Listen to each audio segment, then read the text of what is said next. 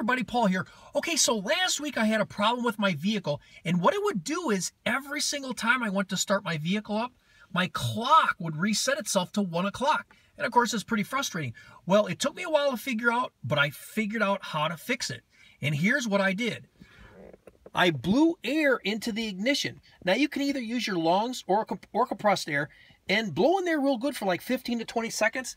Then the next thing you want to do is take your ignition key and pour nail polish remover on both sides real liberally. Same thing as acetone.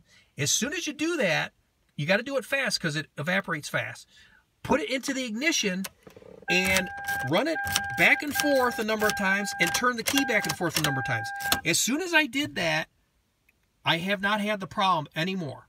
So the problem is not the key tumbler. The problem is the ignition has a switch inside there, and if that switch gets dirty, then when you remove the key, it'll disconnect power from your clock.